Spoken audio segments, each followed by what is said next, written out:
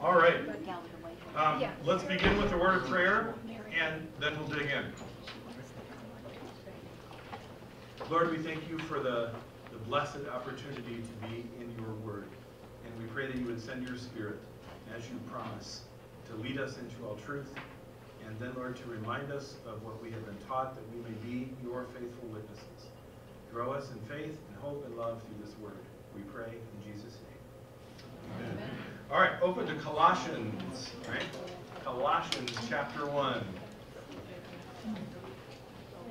We're going to dive right in here, and then we'll do some of the where is Colossae and all that stuff as we get into it. Do I have a volunteer? So I need a volunteer for Colossians 1 verse 1. Do we have a volunteer to start with the first verse there?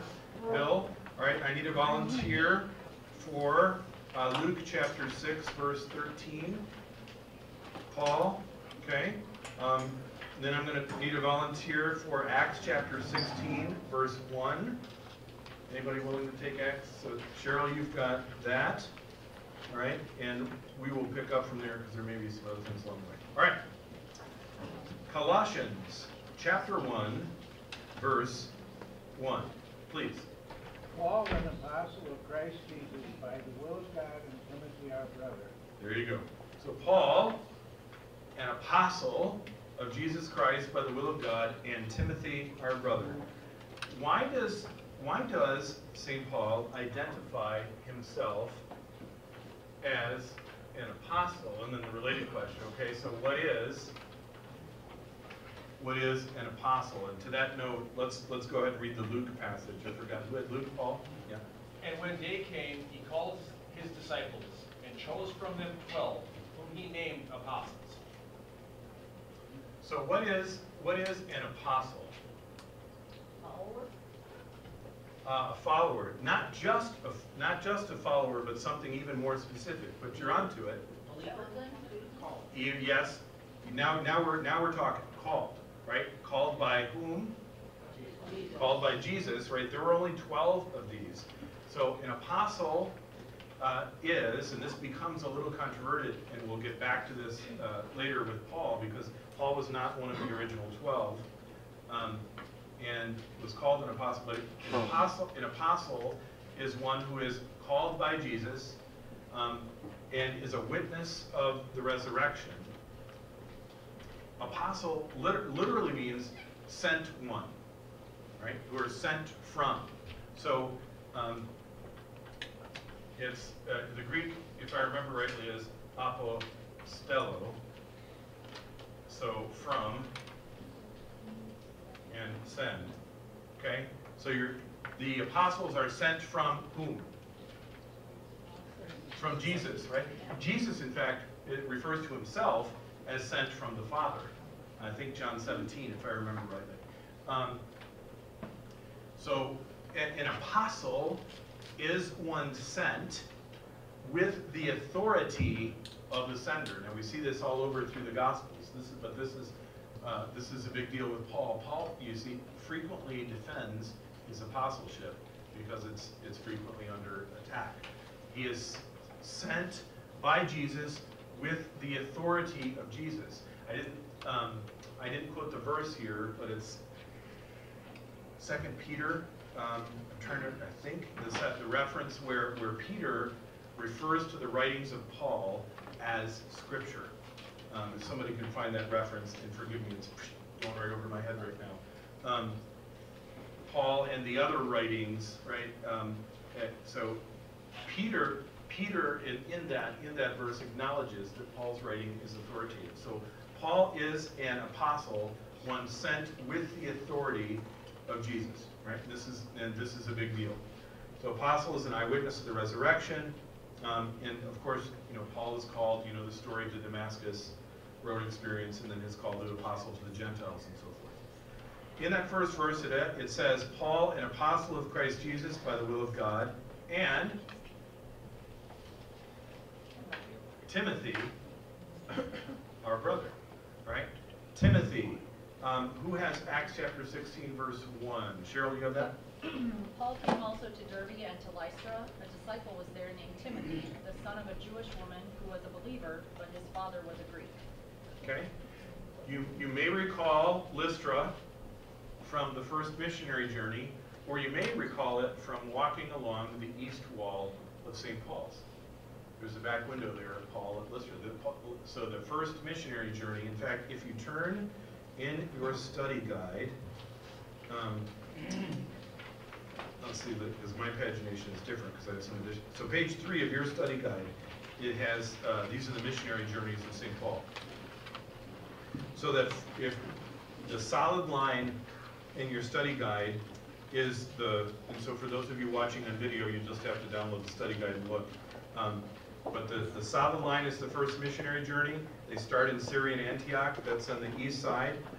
Then they go to the island of Cyprus, and then up, and you can see Perga, right? That's where, whether we know for sure or not, but that's where tradition has it, that Paul got malaria. There was, in the ancient world, reputed to be a particularly virulent strain of malaria, which may have been because if you know anybody with malaria, it comes back and is searing. One of my African friends who suffered from malaria said when he got an attack, it was like having a hot iron staked through his head. There is some tradition that the thorn in the flesh about which Paul speaks could have been the malaria thing. Regardless, so you see north then to what is called Pisidian Antioch, and then east to Iconium, Lystra, and then Derbe. Right? Lystra is where Paul and Barnabas did a great miracle, and then he gave credit to God, and the Jews kept stirring things up, and Paul was believed to be stoned to death. Right? But they prayed for him, and he rose. That's Lystra. So along that, this is likely where the conversion of Paul's mother and grandmother takes place. Yes? 2 Peter 3:15 through That sounds 16. right. Go ahead and read it. 2 Peter, hold it. 2 Peter 3, 15 to 16. It 15, says, 16. and count the patience of our Lord as salvation, just as our beloved brother Paul also wrote to you according to the wisdom given him, as he does in all his letters when he speaks to them and of these matters. There are some things in them that are hard to understand, which the ignorant and unstable twist to their own destruction, as they do the other scriptures. It's a pretty significant statement.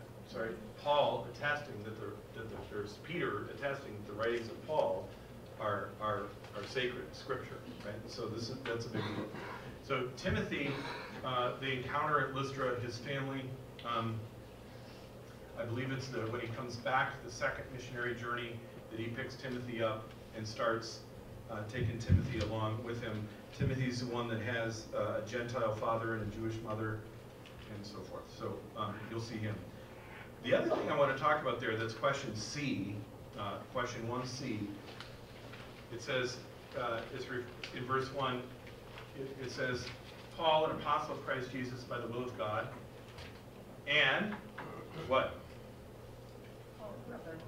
And Timothy, our brother.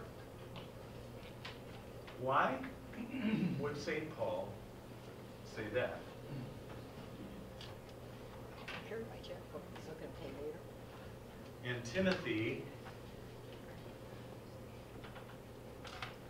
Just take my checkbook today. our brother.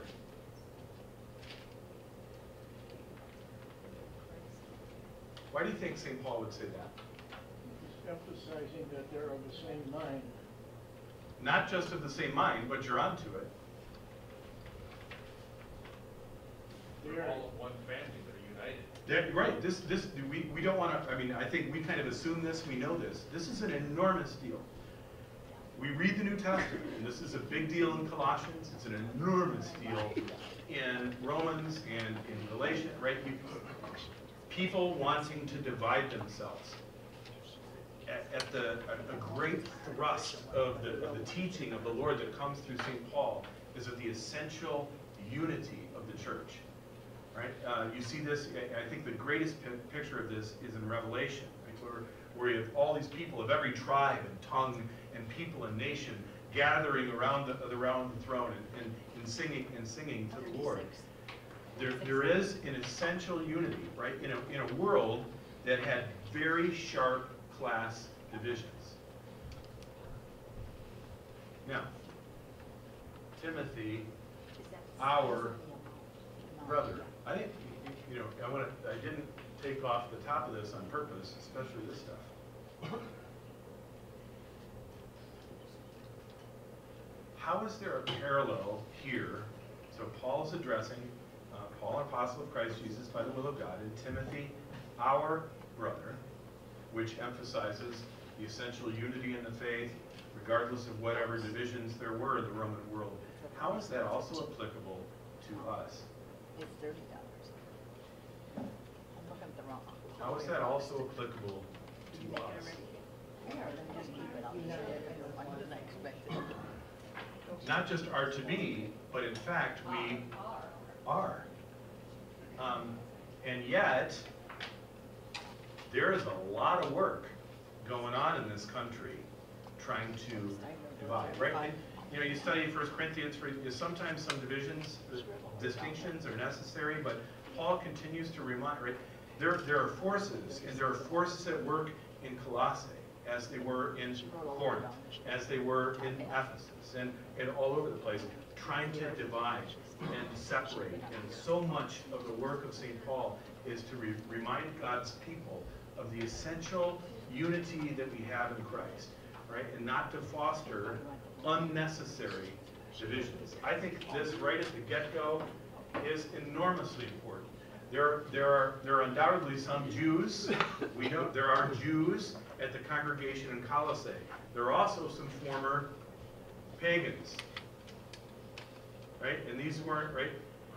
This provides us some interesting opportunity as we go through the letter, because the pagan world, they were very religious people. I mean, our people tend to be secular. We say we're not religious in the United States, but we are, even though right? There was all kinds of religious practice, and religious practice that Jews would consider utterly abhorrent. All kinds of idolatry and sexual practice and asceticism, all kinds of different stuff. And yet God was bringing these together. Yes? At this period of time, do you think he said that because John and Peter had this dispute about whether or not you had to be a Jew to be a follower? Right. Without a doubt, this is part of it.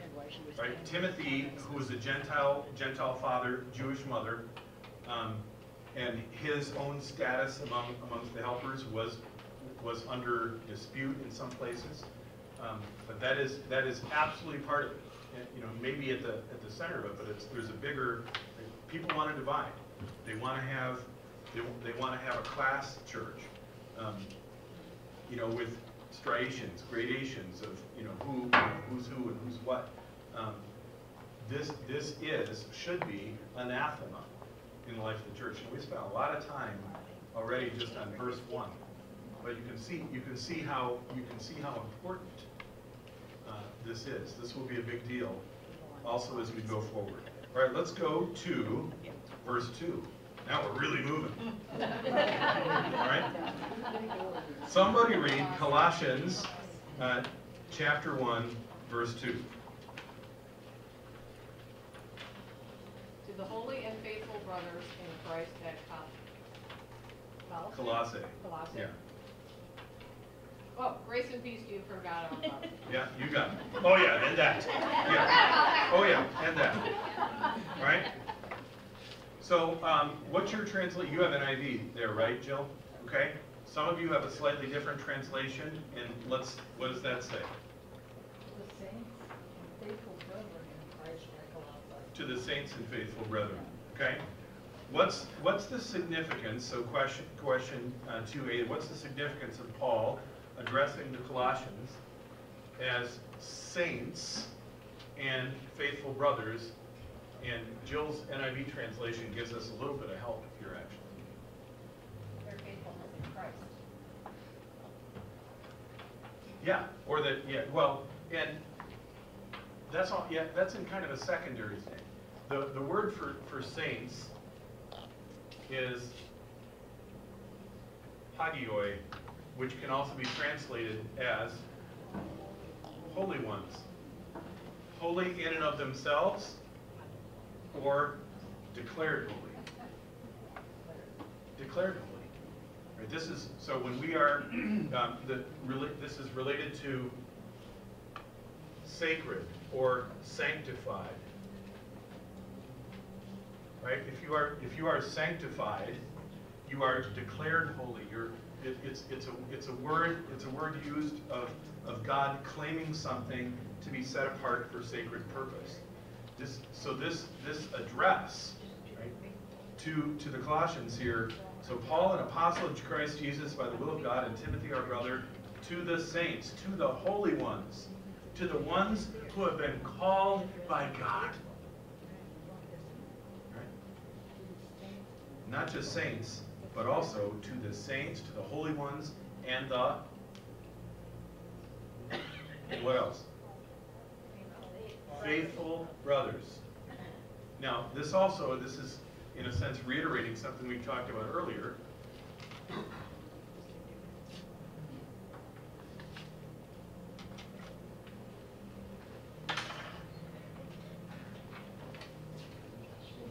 So we're in Colossians 1, verse 2 here.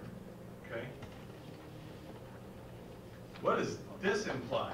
Faithful brothers. Paul, an apostle of Christ Jesus by the will of God, and Timothy, our brother, to the saints and faithful brothers at Colossae. It's more of a call to unity, or again.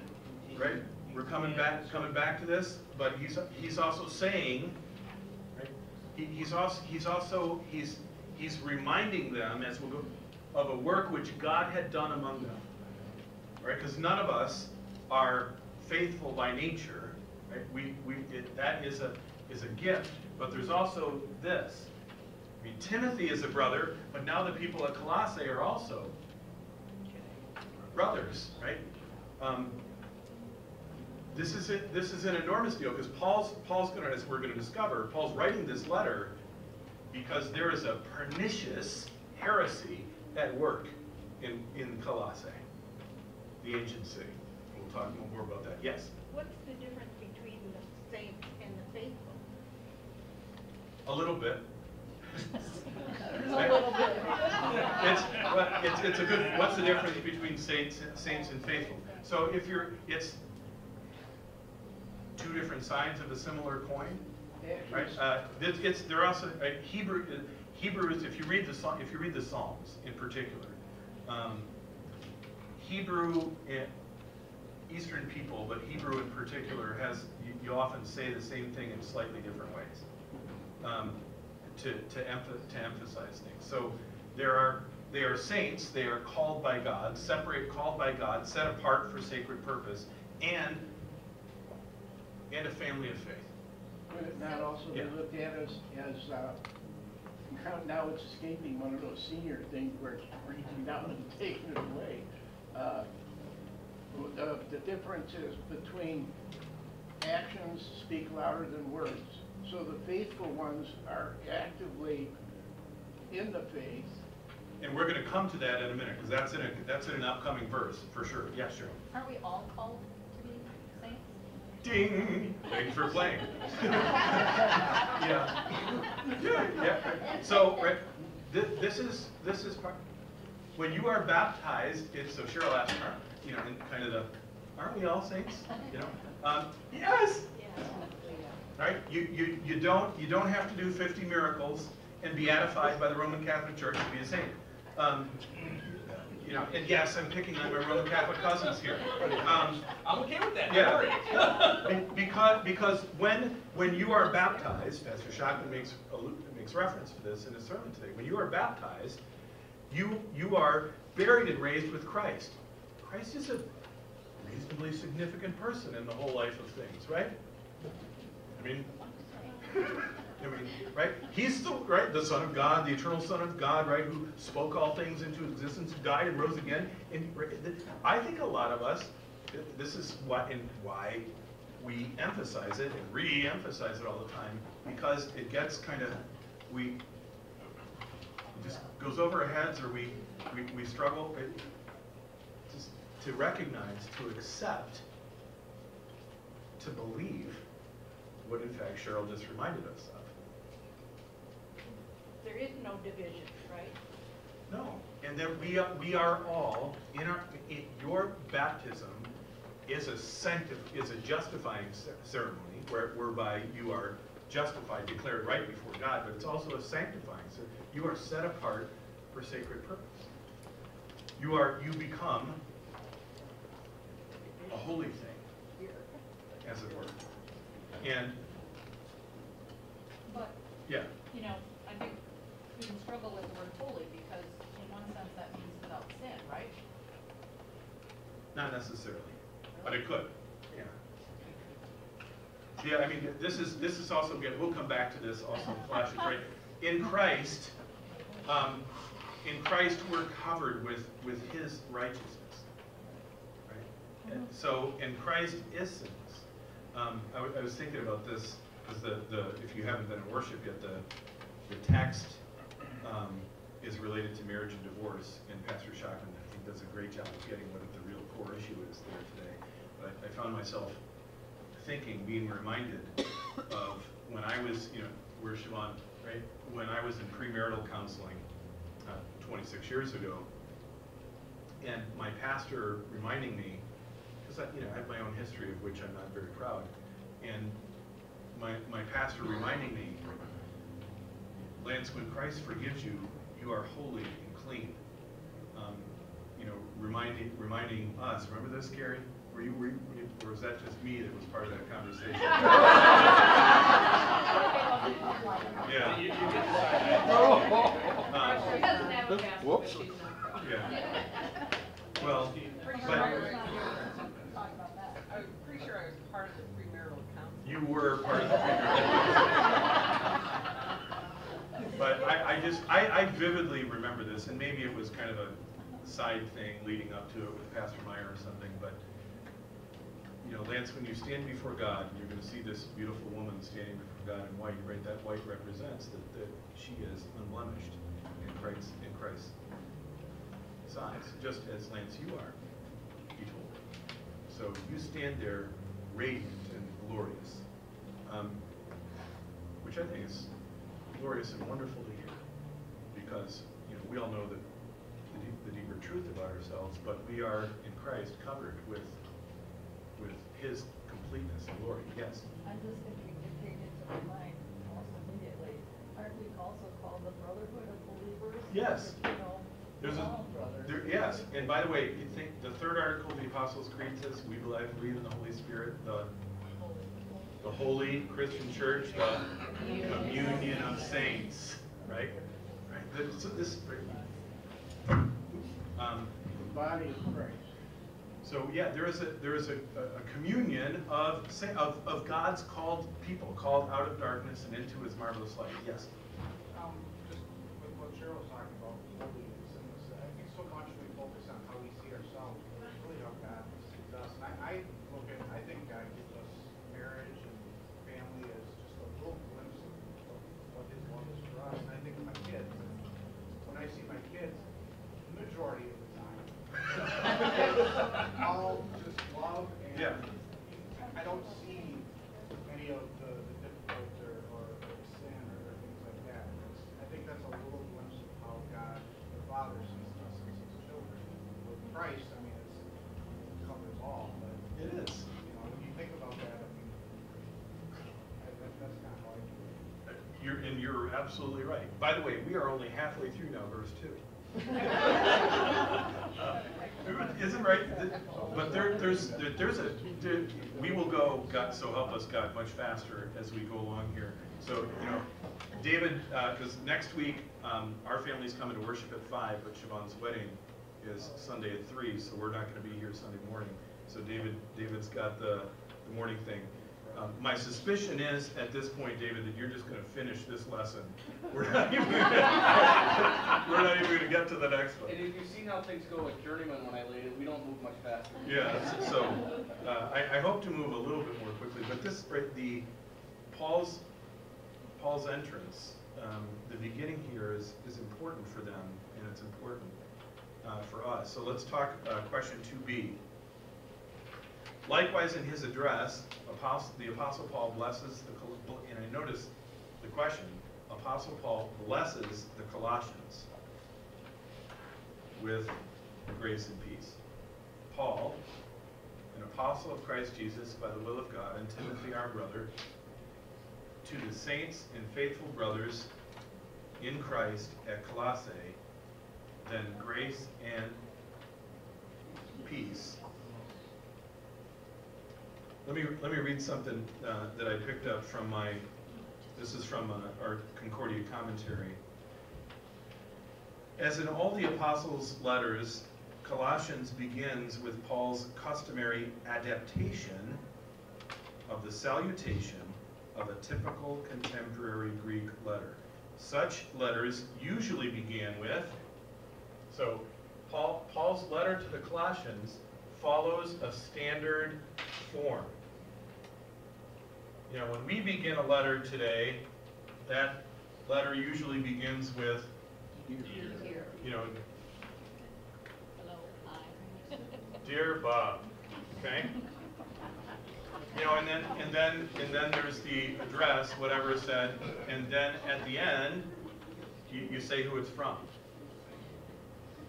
In the ancient world, you have, and let me get this right. You have writer's name.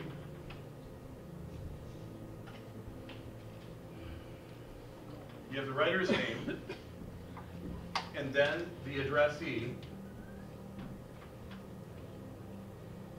Right? Then you have the addressee, followed by the greeting.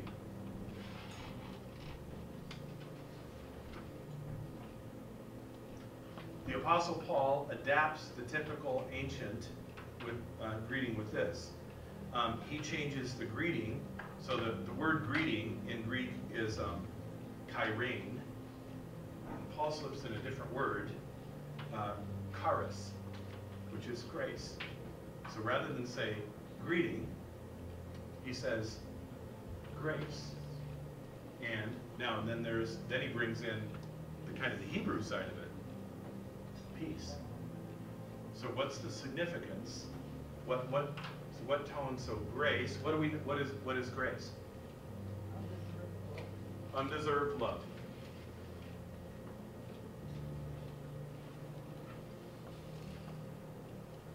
Good answer, Lutheran girl. Okay, grace is undeserved love. And the peace here is borrowed. And peace is borrowed from what Hebrew word? What's underneath it? Shalom, which is a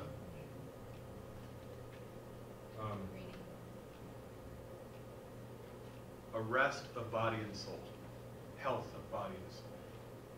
So Paul, an apostle of Christ Jesus by the will of God, and Timothy our brother, to the saints and faithful brothers in Christ at Colossae.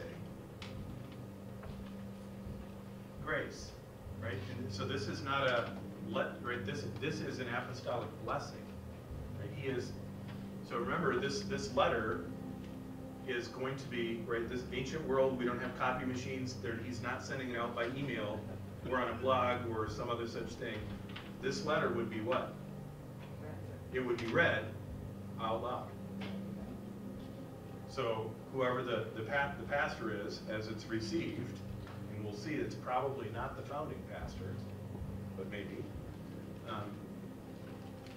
stands before the congregation and reads it. Paul, an apostle of Christ Jesus by the will of God, and Timothy our brother, to the saints and holy brothers at Colossae. Grace. Right? Paul is blessing them. Grace and peace to you. Right? So now, let's look at number 3. And I apologize, it might be a little small for you. I tried to find a decent map of Colossae. There are all kinds of different things. But if you look on the left side, and this is on the left side of your map, you might see Ephesus. The print is going to be small. Did you find Ephesus there? Okay. All right, and then you see 100, 120 miles to the east, there's Colossae. Right? You might see just to the west of Colossae is Laodicea. That should sound familiar from a letter to a church that we find in the book of in Revelation. There also to the north and west you see Smyrna, Sardis, Philadelphia, Pergamum, Thyatira. Does those sound familiar? That's all Revelation, right? Yeah. What's the one right above? Is your mind kind of blown right now? Yeah, a little bit. Yeah, those are real places. Yeah. What's the one right above Laodicea that doesn't seem to get any recognition? Hierapolis. Yeah, nothing ever happens there? Or what stays? Right, it's like Juneau. I don't, you know. I don't know. You have to want to go there. Yeah. Now I'm trying to. It does come up. It does come up somewhere else, and I just can't. I can't place it. So Colossae. Yes, Russ. Do we have any idea what the size of the congregation at Colossae was? And after yeah. Paul goes on his journeys to these various cities, was it Timothy? Did Timothy stay behind, and was he kind of like one of the leaders of that congregation, keeping it going and bringing followers to Christ? I don't remember, honestly, Russ, whether Timothy stayed here or not. There are other places where Timothy was. I don't remember. We might get to that next week or the week after, but I frankly don't know the answer to your question. Sometimes that happens, but yeah, whether Timothy stayed, I don't know. Yeah, sorry. Yeah, don't know. This was actual, Was there another question there that I was missing? The size of the Oh, size of the congregation. We do know this is part of the reason I put it in there. Colossae is a formerly great city, but it's a city very much in decline at this time. So 4 centuries earlier, there was a major trade route, but they moved the north-south road, as I read in my research, Colossae was kind of an intersection a little farther back in the ancient world, but they moved the trade route to the west a little bit, and that led to their decline. And then, if I remember rightly, there was a major earthquake in, I think, AD 60. It might have been right after this letter was received, that reduced Colossae to rubble. And to my knowledge, it is still largely nothing to this day.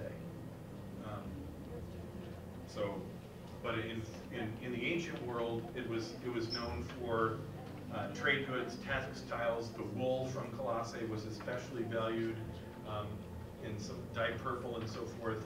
Yeah, so it was the wool from Colossae, if I remember, was supposed to be very soft. So it was a city. It was a city in decline. You know, I mean, you could probably think of any number of cities that were once great, even here in Wisconsin, perhaps. You know, what's that? Detroit, yeah, thank you for my home state, yeah. Sorry for my friends from Detroit who might be watching, but yeah, that's pretty much true. All right. So you have and this provides some help for us as we go forward. It's a formerly great city, but in decline. There is obviously a Jewish population here, because there's some missionary work that occurs there, but it's also, as we'll see, a lot of, these were all just religious people. I mean, this is one of the ways where we have to take off our American lenses, because we are, for the most part, a very secular people now. We're accustomed to people just not going to church or not doing really any kind of religious practice.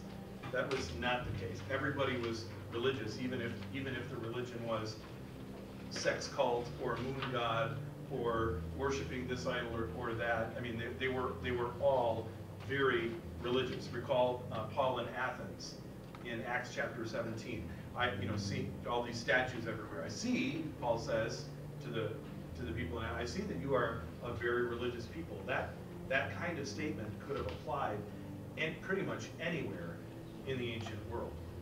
We also are a very religious people. We are a very religious people. We just don't call it that. Let's pause there.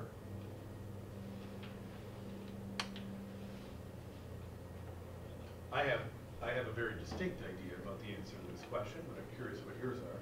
What is the great religion? What is the God Self. of our age? Self. All right, pastor's kid. All right. I just think we are an incredibly religious people, and our religion is we are our own, right? This is we choice, right? We get to do. We believe that we are radically autonomous individuals. We are our own gods. Right? We are our, yes. Did I see a hand, Heidi? Oh, I just said Yeah. Self. Yeah. Right? So, yeah, I mean, it's no, my personal happiness, whatever I might want for myself, supersedes whatever else anybody might say. There's no authority outside ourselves that really has final authority over us in our culture. We get to decide. So when you visit a college, now, right, you get to choose whatever pronouns you are. Yeah. Yes. It goes further than that. Yeah. It's not only that but you have to feel the same way about it. You have to accept. You have to agree. It's no longer, well, this is how I am, and Yeah. I'm okay with that. But now it's everybody else has to agree with it. Right. And has to say that yes, recognize. So it's, I mean, it would be like saying that every world religion has to be stamped as genuine and true. Yep. And everyone has to agree with it. Yes, and regardless of what that might mean. Yeah. Yeah. So which leads to, quite frankly, leads to chaos. And that's in some respects what we have. I'm going to pick a bone here with former Secretary of State Mike Pompeo. I just listened to a speech at Hillsdale that he made the other day. It's a good speech, by the way. He just did an address at Hillsdale College. You guys are familiar with what that is. And Secretary Pompeo, it's a political speech, but and by the way, I knew he was a smart guy, but Mike Pompeo was first in his class at West Point. He was a dummy, and then he was first in his class at Harvard Law School. Holy cow! Yeah, this is some serious intellectual firepower. But he's positing America is about the individual versus, and he's opposing that to all this stuff that's going on the left. It's all about the collective. I don't think he's totally right about that. You'd have to go look at. Right? I mean, Pompeo was saying that the United States, America, was about exalting the individual, and it's not about the collective. And I think he's overstating the point. One of the early French sociologists is Alexis de Tocqueville that goes around. It's the genius of America was the recognition of individual rights, but I'm forgetting de Tocqueville's phrase, but that the people gathered together to work together to make things happen. I think the genius of America is not an either or there; it's actually the both and. And I don't think the pushing of the either or thing helps our civic life. I mean, it's done. It's one of the things it's done for politics. I just don't think I think Pompeo's actually aiding and abetting by that statement, aiding and abetting this kind of garbage. And I say that with respect to him. But if we are fundamentally, radically autonomous individuals, well, then you can be a liberal or a conservative, but you're still radically autonomous and it ends up with some chaos. Yes? Can we not look at this and focus on the fact that we're all created with special gifts? Yep. None of us God doesn't make bad things. And if you look for strength in individuals and you want them to be of one mind, the ultimate is what is their motive for how they're functioning. And you come right back to what selfishness is. And when God says you love one another, you are looking outward and care, not inward. Yep. So here you go with the 11th commandment, as I call it, that Jesus gave on Thursday before he was crucified. You cannot do anything greater than this my new command, that you love one another as I love you. Right. Well, how can you do that love if your selfishness has you always looking inward? Yep. And you are... And you can be an utterly selfish conservative as you can be an utterly selfish liberal. And it's the devil's favorite tool, divide and conquer. Because you are told to concentrate on that which doesn't bring you together, but it tears you apart. So let's go back to Colossians. So somebody read verse 3.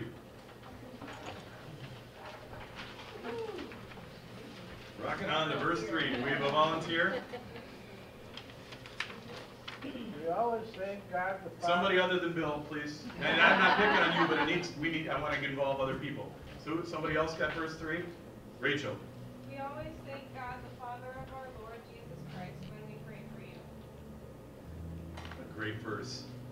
So, right, grace and peace to you from God our Father.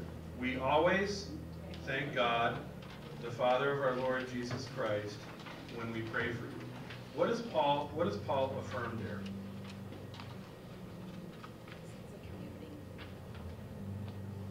We always thank God, the Father of our Lord Jesus Christ. What does Paul affirm there? That whatever he is writing to them or speaking to them is from God? Yes. And also, just the relationship, because this is going to be a big deal later, between the Father and the Son. The eternal, I mean, we kind of assume, but this is going to be in the next big section that is our theme verse, right? Christ is preeminent. Christ is the eternal Son of the Father. One of the great heresies that they faced in the ancient world, that we face too, is that Christ is not, he may be important, but he's not fully God in the way that the Father is God. That leads to all kinds of craziness. So Paul is affirming, among other things, the relationship between Father and Son. And then so when he says, thanks be to God, the Father of our Lord Jesus Christ, when we pray for you.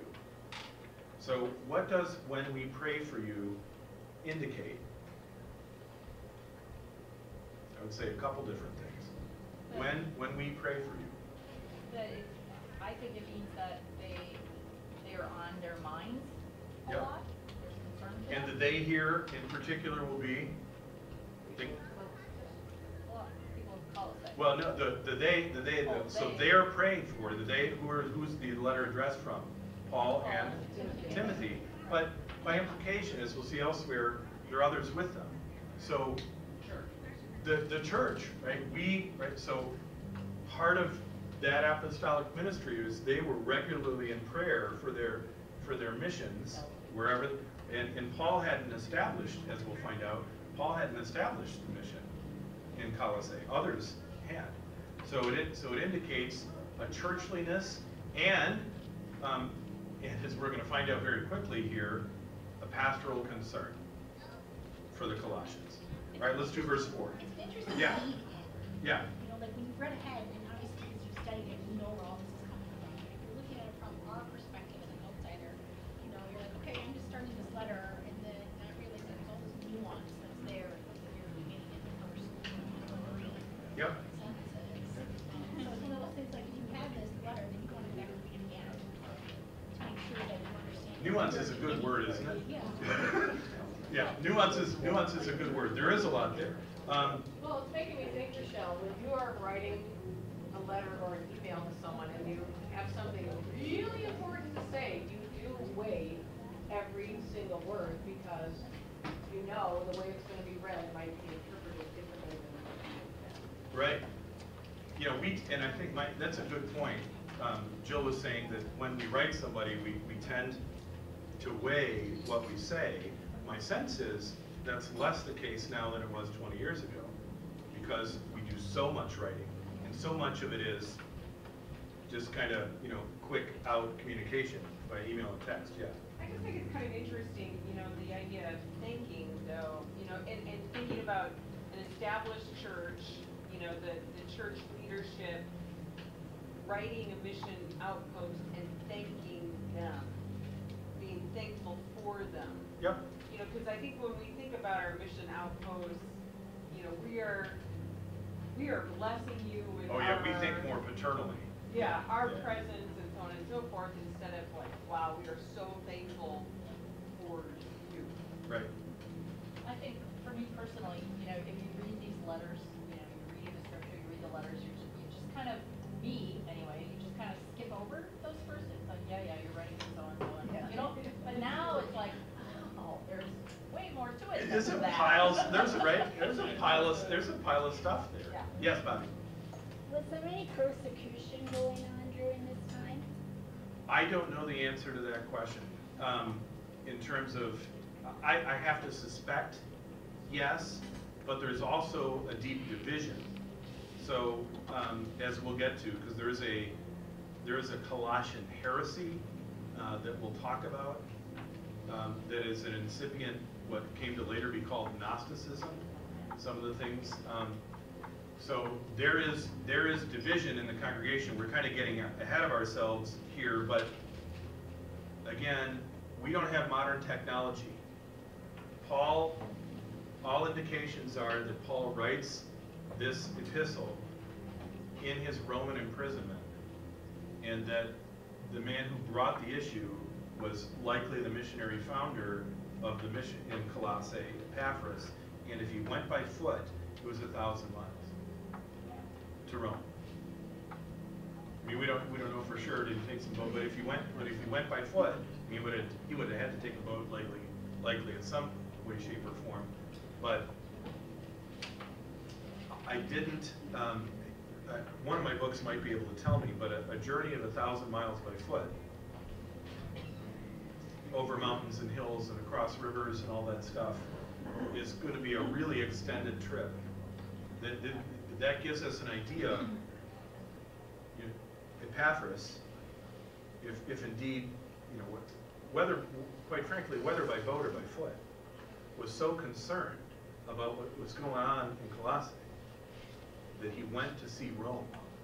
He went to see Paul in Rome to take the issue to him and say, what do we do here? And from that, Paul writes this letter. And that that puts some context on it, doesn't it?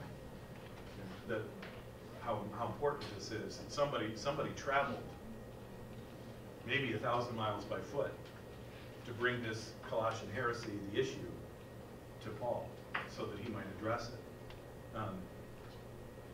That's a big deal. Tell you what, that's a good place. David, you get to lead the rest of this next week while I am scurrying around and getting ready for a wedding. All right. I think you're going to really enjoy our time in Colossians. You've already seen a little bit of a glimpse today of, I think there are some real contemporary applications for us. I think it's going to get more deeper and, dare I say, even more personal as we go along. I think you really enjoy it. So my intention right now, schedule-wise, is I think to do this through the middle of December. So, and then we'll take and then we'll start something else after the new year. That's my intention. All right. So let's pray. Lord, you give us your grace and peace in Christ. You have given us undeserved love and a wholeness of body and soul, yes, that we do not deserve. And help us, grant us the faith, Lord, to receive that truth. that we might not shy away from it, that you cover our guilt, you cover our shame, and help us then to be light in our families, to be light in our community, light in our state, and in our nation. Help us to be faithful. We pray in Jesus' name. Amen. God bless you all. Have a great day.